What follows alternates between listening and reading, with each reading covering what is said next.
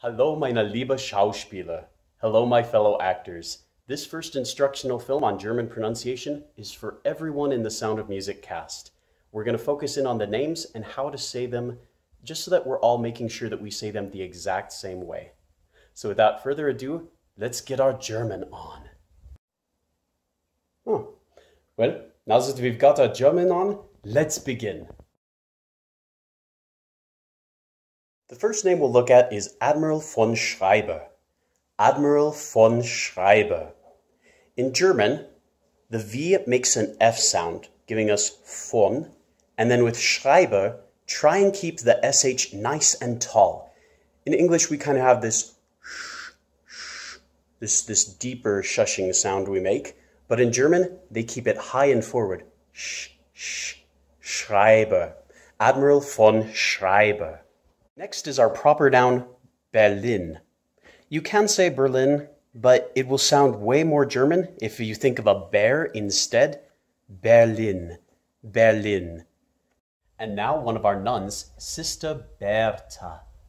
Bertha. Like Berlin, we want to use that bear sound, Bertha. It's also important to remember that in the German language, they don't have the TH sound. That doesn't exist for them. So it wouldn't be Bertha. No. Bertha. Also an interesting tidbit, Bertha, this name in German means famous. Or it also means bright. So, you can decide what you're going for, depending on how you want the role to work out. Our next name, super important for everyone, Max Detweiler. Max Detweiler. Oh, but wait, they say Detweiler in the movie. They do. And they're wrong. It's Detweiler. In German, W always makes a V sound. Detweiler. Detweiler. Edelweiss Detweiler.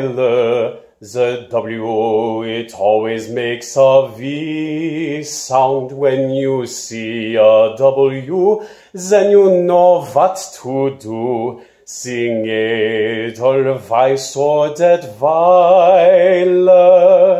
Yep, can't stress this enough. Detweiler, not Detweiler. He's not a question, he's a person. Then, of course, there's Frau Schmidt. You can try and do it the American way, Schmidt, which has not as high SH like we talked about. But if you wanted to sound more real, like her name really was, you'd raise it, Schmidt. Frau Schmidt. They call German a guttural language, but our vowels are the low ones. While we're doing Fraus, Frau Schrader. Frau Schrader. And then there's Elsa. You all know how her name goes, so we won't stay on it very long. Yeah, Elsa. Good luck with that one. From Frau to Fräulein, from Mrs. to Miss. It's important that it's Fräulein and not Fraulein. Fraulein is not at all German. It's Fräulein. Like joy, Freu, Fräulein. We have Fräulein Schweiger, for example. Up next we have Friedrich. Friedrich. Friedrich. Don't let that final H intimidate you. We use it all the time in English. Huge, hue, human, Friedrich. It's just a slightly voiced H. The official term is an Ich-Laut, but it's just sounding out an H. If you need a little extra practice, just say huge, human, hue, Friedrich. Just doing that same H sound each time. Friedrich. That'll separate us from people who are really just trying to get by in German. Friedrich. There's no K in there. Do not say it with a K, that is wrong. Okay? Okay. Karlsberg. Karlsberg. That's where the music festival is held, in Karlsberg. When you have a G at the end of a German word, the G makes a very soft sound. We have a hard guttural G, but theirs is just the beginning of a G. It sounds almost like a vocal stop. Karlsberg. Karlsberg. Or you can also think of a small K if that helps. Karlsberg. This next one's quite important. Nürnberg Abbey. Nürnberg Abbey. When a G is at the end of the word in German, we make our G's very hard in English, G. Theirs are very soft, almost like a K. Nürnberg Abbey. Nürnberg Abbey. Next, while we're in the Abbey, let's go to Sister Sophia. Sister Sophia. It's important to note that when S is the only consonant at the start of a word, it makes a Z sound.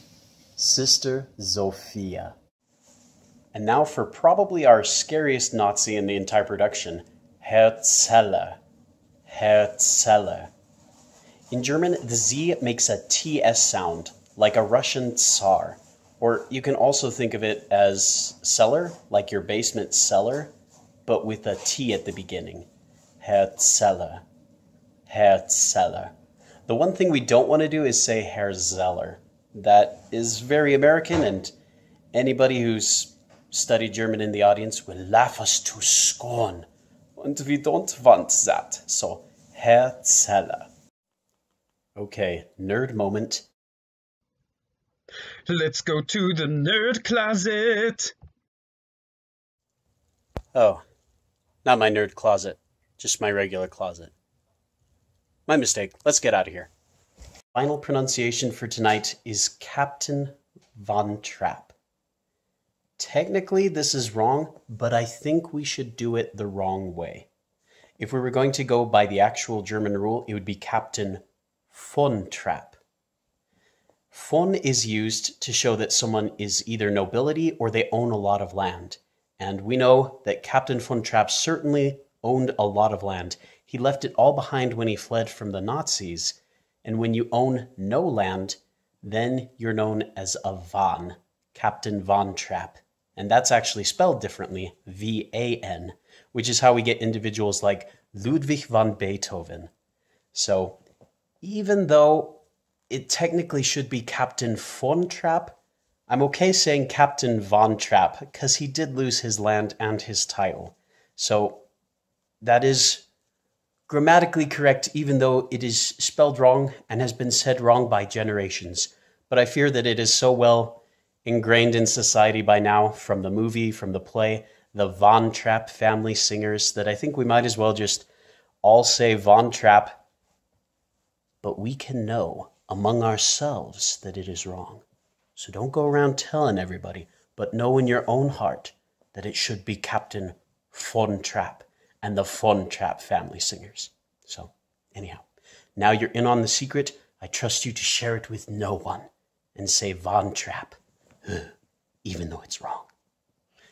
Thanks for watching the video, and let me know if you have any questions. Don't hesitate to reach out. I'm more than happy to answer any and all questions you may have about German pronunciation.